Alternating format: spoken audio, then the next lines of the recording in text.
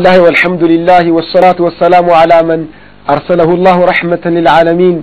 نبينا وحبيبنا محمد بن عبد الله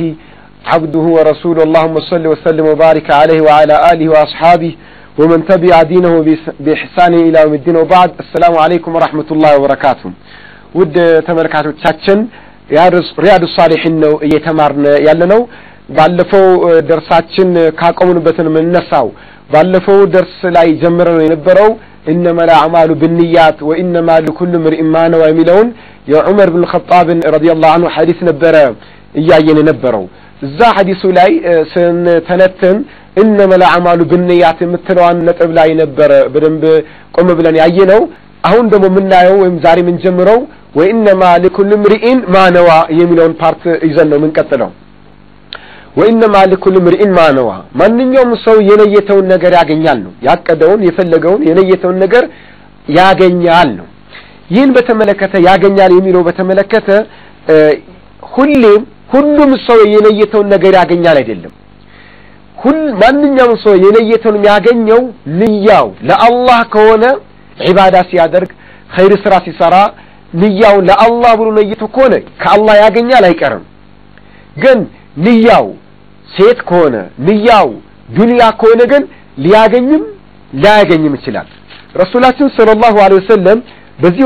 በዚሁ ሐዲስ ላይ ከስደት ጋር ያይዘው ለአላህና ለነብዩ ብሎ የተሰደደ ከአላህ ያገኛል አሉ አሁን በርግጥ ያገኛል ነው ለአላህ ብሎ ማንኛውም ስራ ይሰራ ሰው ከአላህ ያገኛል ነው ግን ከአላህ ውጭ የሆነ ነገርን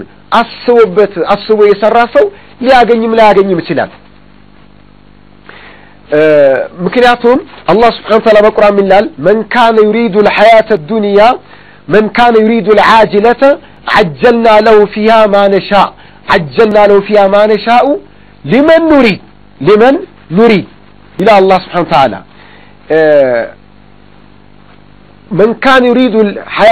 من كان يريد العاجلة ያስቸኳይ ይቅርቢቷን የዚችን ዱንያ ማለት ነው ጥቅም የሚፈልግ ሰው አላማው ይህ የሆነ ሰው አጀልና ለው ፊያ በዚች በዱንያ አሁን አስቸኩለን እንሰጠዋለን ለአኺራ እናስቀምጥለትም እቺን የሚፈልግ ከሆነ አንድ ሰው ማለት ነው لمن نريد ግን ማነሻው ምን ሰጠው ይላል አላህ Subhanahu Wa Ta'ala ማነሻው እኛ የፈለግነውን መጠን ነው ምን ሰጠው እንጂ እሱ የፈለገውን መጠን አይደለም ኸይር ስራ ይሰራል በሰራው ኸይር ስራ ከአላህ ዘንድ ለአኺራው አይደለም አጅር የሚፈልገው ለአዱንያ መጠቃቀሚያ ዱንያ ላይ ጥቅም የሚፈልገው በዚህ ዓለም ለመገልገል የሚፈልገው እንዲህማ ከሆነ እናደርግልሃለን ይላል አላህ ግን እናደርግልህ እኔ የምፈልጋትን መጠን ብቻ ነው እኔ የፈለኩትን ያህል ብቻ ነው ለዛው ደግሞ لمن نريد እኔ ለፈለኩለት ሰው ነው ዱንያዊ ጥቅም የፈለገ ሁሉ አያገኛትም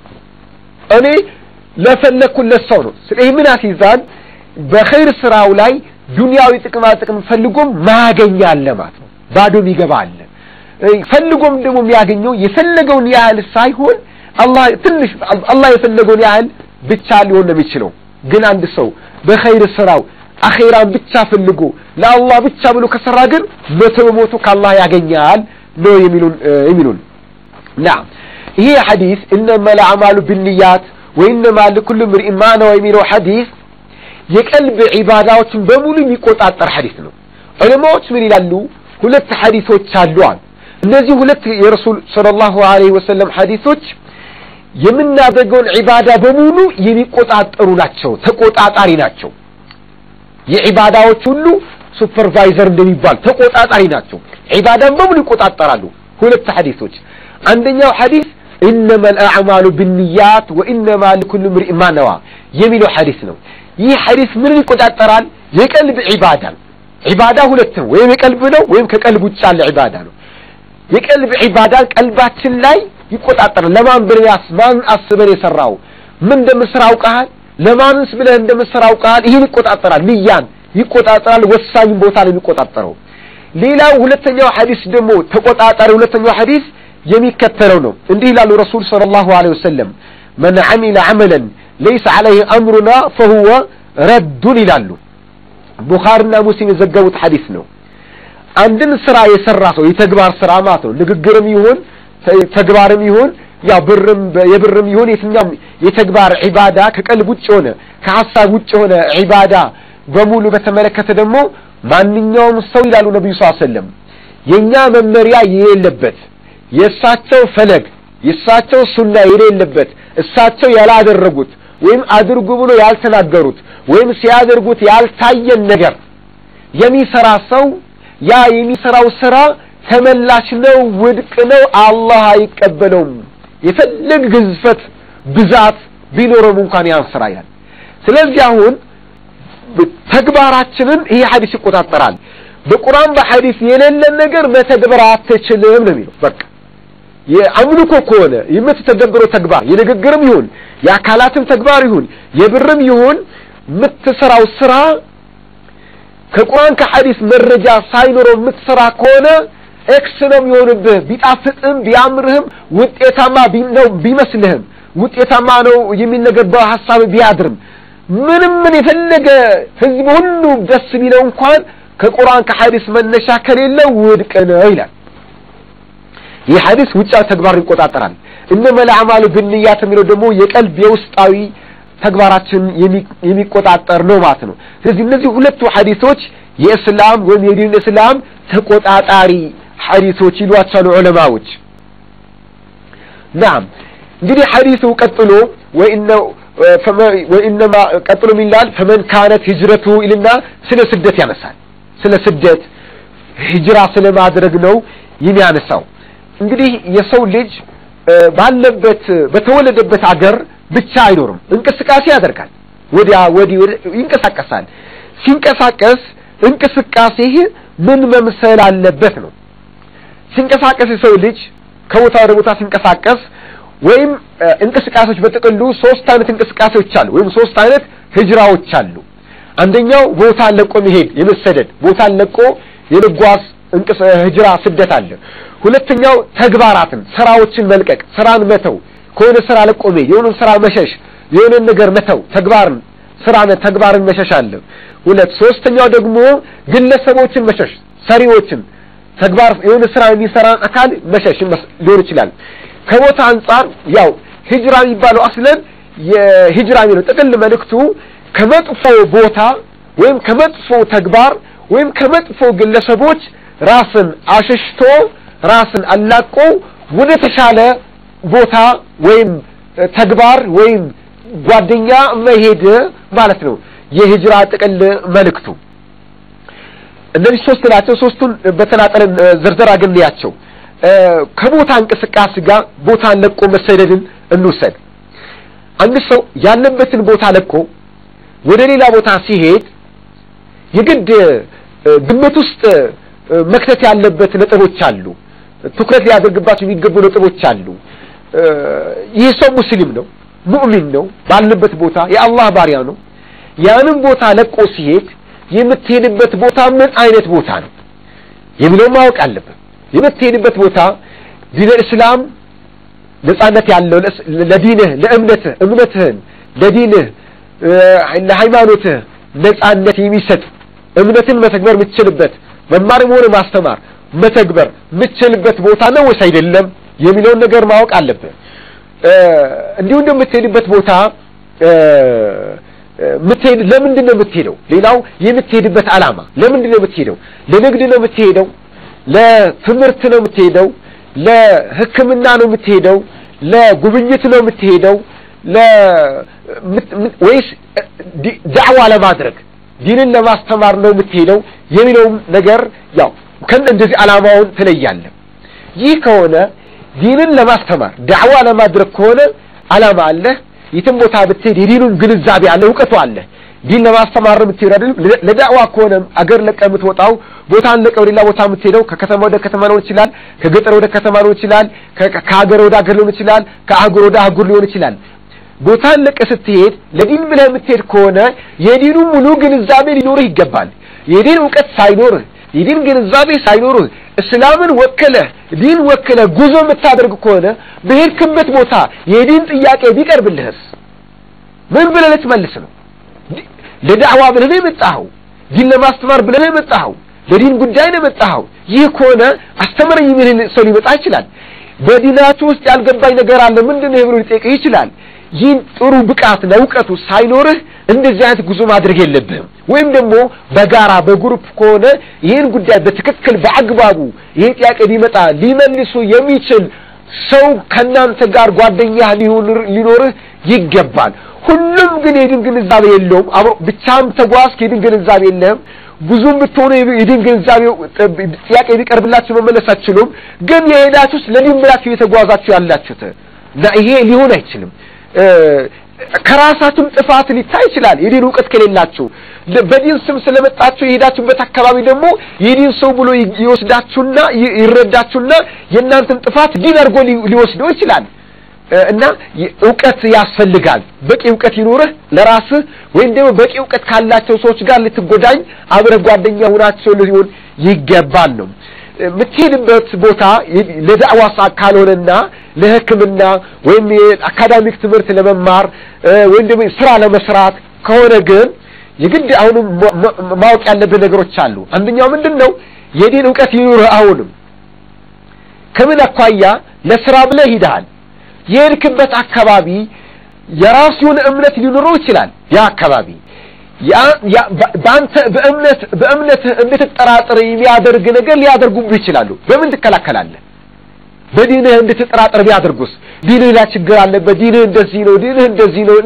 አይ አይደለም ውሸታችን ነው ዲን እስላም ማለት ነፍሰ ገዳይ ነው እስላም ማለት እንዲ ሴት የሚበድሉ እስላማት እንዲ ነው ቢሉሽ ምን ብለሽ ትመልሻለሽ አፍመያስ ከሆነ ተቀየርሽ ማለት ነው ስለዚህ እንደዚህ አይነት ሰው ከሆንሽ መሄድ የለብሽም በዲንሽ ላይ እንዲያጠራጥሩ ምትጠራጠሪ ከሆነ የዲን ዕውቀትሽን ከሌለሽና በዲን ላይ አደጋ የሚከተልብሽ ከሆነ መሄድ የለብሽም ለስራም ይሁን ማለት ነው መሄድ የለብሽም ዕውቀትሽን መጀመሪያ ሳታጠናክሪ የዲን ዕውቀትሽን ካጠናከርሽ በኋላ ሂጂ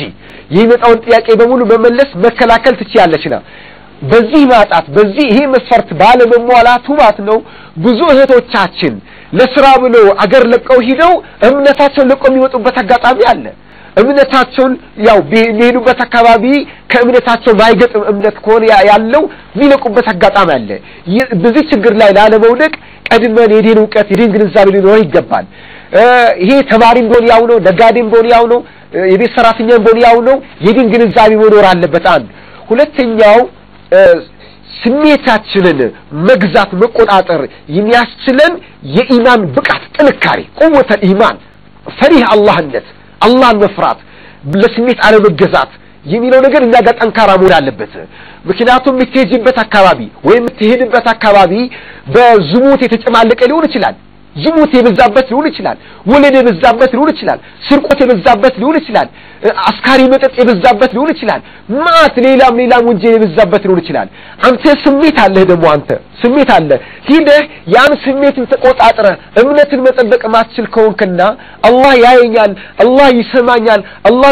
ያውቅብኛል የሚለው ነገር ውስጣችን ላይ ጠንካራ ካልሆነ ለስራ ብለህ ለትምህርት ብለህ ሂደህ በቃ ጋጠ ወጥ ትሆናለህ ማለት ነው አመለካከትን ለቃቂዳን ለቀ ባህሪን ለቀ ስነምግባርን ለቀ የተበላሸ ትሆናለህ ስለዚህ የውስጣዊ ስሜትን መቆጣጠር የሚያስችል ጠንካራ ኢማን ያለህ ልትሆን ይገባል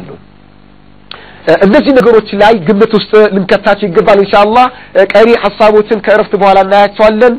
አትራቆባላችሁ በጠብቁን ጀዛኩሙላህ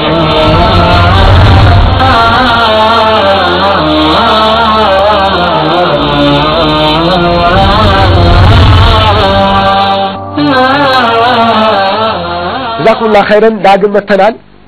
ቅድም ስናይ የነበረው ስደትን በተመለከተ ነበር ሶስት ነገሮችን ለቀው ይሰደዳሉ ይቀይራሉ ቦታን ለቀው ይጓዛሉ ወይም ተግባር የሆነ ስራ ለቀው ወደ ሌላ ቦታ ይሄዳሉ ወይም ኮኑ ሰዎችን ተተው ይሄዳሉ ከቦታ አንፃር ነበር ቅድም ያየነው ቦታን ለቀን ስንሄድ ማወቅ ያለብን ነገሮች ነበር ያነሳነው አሁን ደግሞ የምናነሳው ስራን ለቀን ስንሄድ የሆነ መጥፎ ያለው ስራ ለቀን በመሄድ ዙሪያ ነው አው እስላም ወንጀል የሆነን ስራ በሙሉ መጥፎ የሆነን ስራ በሙሉ ከዛ ስራ እንድንሰደድ ከዛ ተግባር እንድንሰደድ ያስተምራል ነብዩ ረሱል ሰለላሁ ዐለይሂ ወሰለም المسلم من سلم المسلمون من لسانه ويده والمهاجر من هاجر ما نهى الله عنه مسلم ማለት ሙስሊም ማለት ሌሎች ሰዎች ወይ ሙስሊሞች ከእጁም ከመላሱም ክፋት ሰላም የሆኑት ነው ሙስሊማት ይላሉ ምርጥ ስደተኛ ማለት ደግሞ አላህ የከለከለው ተግባር የተሰደደ ነው አላህ በከለከለው ቦታ ማይገኝ አላህ የከለከለው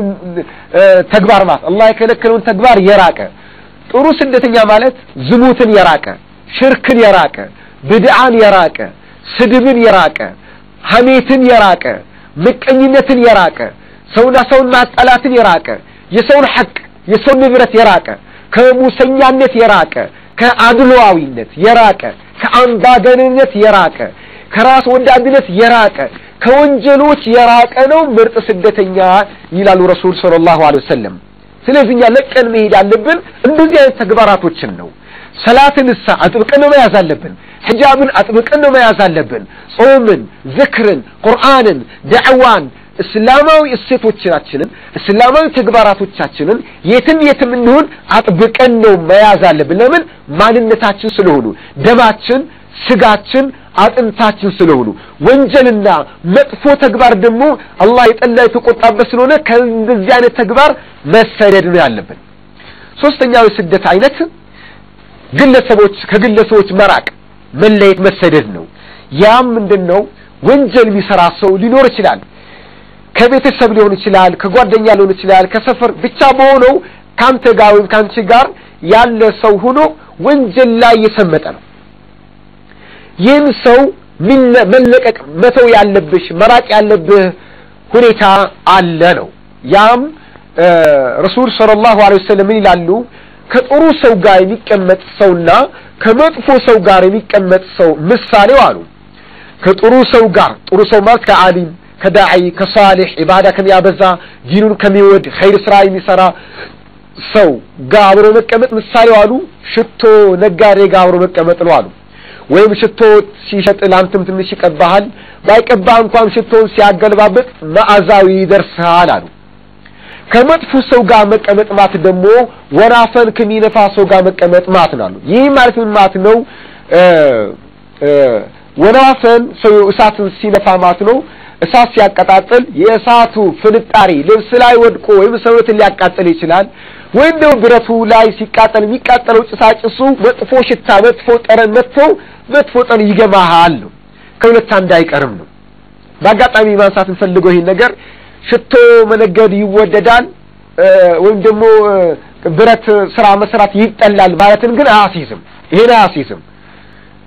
ሽቶ ነጋዴ ሆኖ ሙናፊቅ ሊኖር ይችላል ብረት የሚሰራው ነው ሙእሚን ሊኖር ይችላል ዋናው ነገር ምሳሌው የተነሳው ከመለኳያ ነው እዛ ካለው ሰው ከሚገጥመው ጠረን ሽታ ምሳሌ ለመግለጽ ነው ከዚህ አኳያ መጥፎ ሰው ጋር መሆን አንድ አባባል አለ በአማርኛችን ከአህያ የዋለች ግደር ፈስ ተስተምራት መጣለች አሉ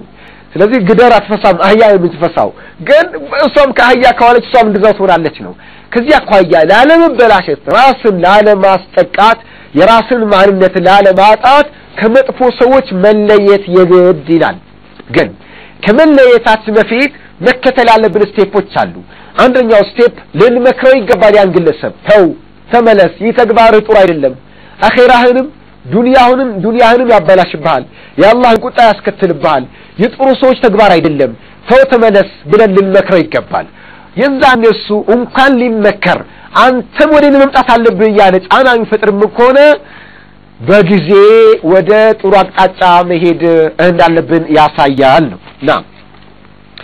እንግዲህ ወደ ሚከተለው ሐዲስ እናምራ وعن أم المؤمنين أم عبد الله عائشة رضي الله عنها قالت قال رسول الله صلى الله عليه وسلم يغزو جيش الكعبة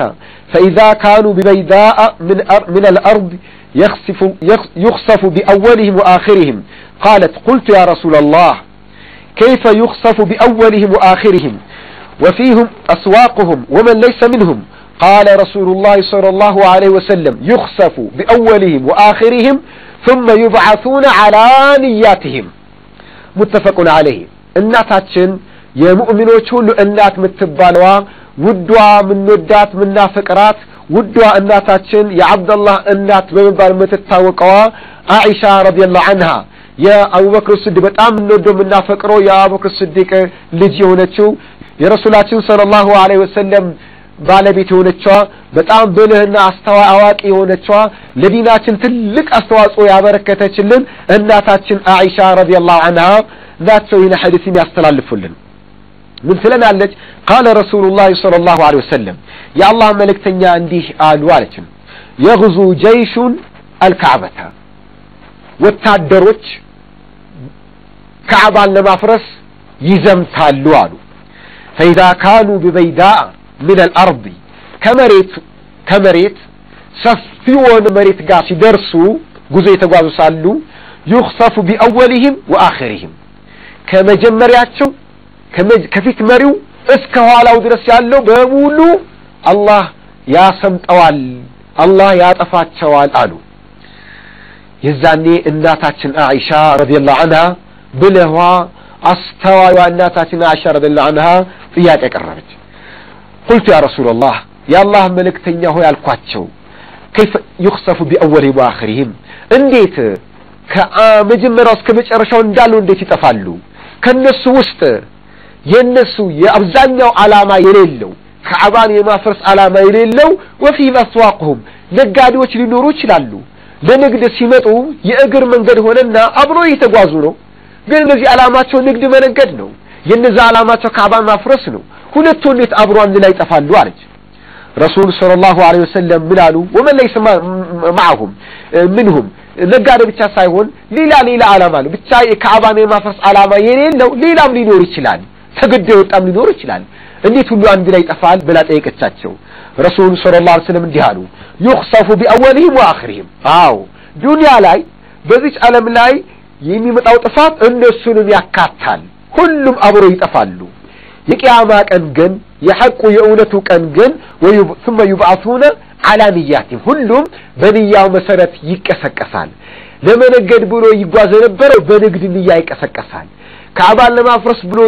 يغواز نبرو كعبان لما فرس نيا يكسكسال ليلا علامه يالو بي كلهم بي علامه يكسكسال قالوا رسول صلى الله عليه وسلم كذي حديث من نمارو ነገር ምንድነው ከወንጀልተኛ ጋር አብሮ መሆን እሱም አብሮ ይጠፋሉ አንድ አባባል አለ ከኑጋ የተገኘ ሰሊጥ አብረተ ወቀጥ ይባል ነገር አለ ይህ ምንድነው ከመጥፎ ሰው ጋር የተገኘ ሰው እዛው በላ ላይ ያቃጥለው ይችላል እዛው ላይ ያጠፋው ይችላል አላህ ለዚህ ነው ወላ ተርከኑ الى الذين ظلموا ወንጀል ከሚሰሩ ሰዎች ጋር ተረጋግታችሁ አትቀመጡ ወይ ምከሯቸው እንዲስተካከል አድርጓቸው እንቢ ሚሉ ከሆነ ግን በእነሱ የመጣው በላ እናንተንም እንዳያጠቃችሁ ራሳችሁን ማግለል አለባችሁ ይላል አላህ Subhanahu Wa Ta'ala እና በመጥፎ በሌላም በቁርአን አላህ እንዲህ ይላል ወተቁ ፊትነተን ላ ቱሲበን الذين ظلموا منكم خاصة ከአላህ ዘንድ ሊመጣ የሚችልን ፍትና በላ ሙሲባ ተጠንቀቁ ሙሲባው ከመጣ ወንጀልተኛን ብቻ መርጦ አያጠቃም ሁሉንም አንድ ላይ ነው ያጠፋው በላ ሙሲባው ከመጣ ያ ፍትና ሙሲባ ሳይመጣ ግን ከአሁኑ ሙሲባ ሊያስመጣ የሚችለው ነገር በማረም ተረባረቡ ያአላህን ቁጣ ያአላህን በላ የሚያስመጡ የሆኑ ነገራቶችን ለማስወገድ ሁሉም ይረባረብ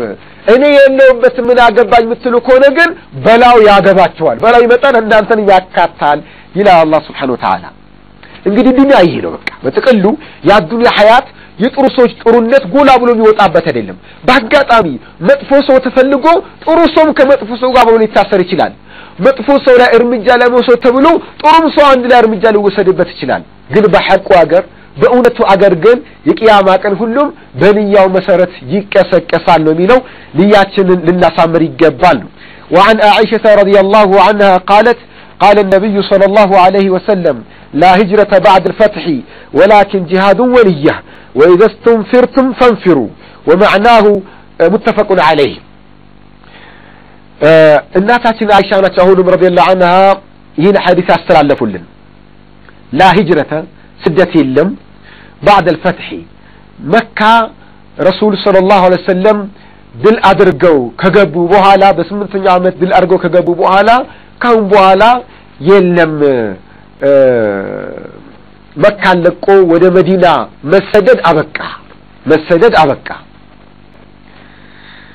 ولكن ነገር ግን ምን ነበር የነበረው መጀመሪያ መካ ላይ የነበሩ ሰዎች ማለት ነው በነበረባቸው የዲን የኢማን ተጽዕኖ መካን ለቀው ወደ ለእምነታቸው ለዲናቸው ነፃነት ወደሚሰጣቸው አካባቢ የመሄድ ግዴታ ነበረባቸው ያን ካላደረጉ ደግሞ ተጠያቂነት ነበረባቸው አሁን ካሁን በኋላ እንደዛ የለም አሉ ካሁን በኋላ ይሄ ማድረግ የለም ለምን መካም የሙስሊም ሀገር ሆናለችና መካም የይና ሀገር ሆናለች ተከፍታለች እዚህ ነው የምትሆኑት ወላኪን ነገር ግን የመካን ሰዎች አሁንም ቢሆን ሊመለከታቸው የሚችል ነገር አለ ምንድነው እሱ ጂሃዱ ወልያ ለዲን መስራት ለዲን መልፋት ለዲን መታገል ዲንና ለዲን መታገሉ ገንዘብን ይጠይቅ ህይወትን ይጠይቅ ዲን የፈለገውን መስዋዕትነት ለመሆን የመሆን ኃላፊነት አሁንም አለባቸው ወልያ የመነየት ደግሞ ማለት መስዋዕትነት የሚያስከፍል ምንም ነገር ባይኖር ባለበት ወቅት በመጣበት ወቅት ግን ዝግጁ ነኝ የሚለው ነገር ሊለይቱ ይገባል አሉ ወይዘስተንፍርቱም ፈንፍሩ እንዲህ ለዲናችሁ ለእምነታችሁ ማንኛውንም መስዋዕትነት የመክፈል ጥያቄ በሚመጣበት ሰዓት ዝግጁ ሆናችሁ ልትቀርቡና ልትንቀሳቀሱ ይገባል ሙተፈቀው ቡኻሪና ሙስሊም ዘገቡት ነው ኢማሙ ነው ያሁን ነው እንግዲህ መግቢያ ላይ እንደነገሩን አንዳንዴ ተርጉማለ ብሎ እንዳሉት አሁን እየተረጉሙልን ነው ወማዕናሁ ተርጉሙ ይላሉ ላ ሂጅረተ ሚን መከተ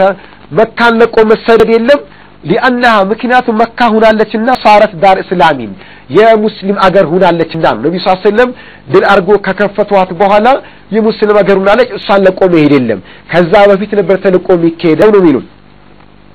እንግዲህ ኢንሻአላህ ውድ ተመልካቾቻችን ወንድም እህቶቻችን ለዛሬ ያለን ፕሮግራማችን በዚህ ተጠናቋል የሚቀጥለውን ሐዲስ ኢንሻአላህ ቀጣዩን ፕሮግራም በቀጣይ ፕሮግራሞች እናቀርባለን ሁላችሁም ይህን ፕሮግራም በጉጉት እንድትከታተሉ አቀርባለሁ እጠይቃለሁ አላህም ደግሞ እንዲወፍቃችሁ ለኔም እንዲወፍቀኝ ለእናንተ እንዲወፍቀኝ አላህን እለምናለሁ ወቢላሂ ተውፊቅ ወሰላሙ አለይኩም ወራህመቱላሂ ወበረካቱ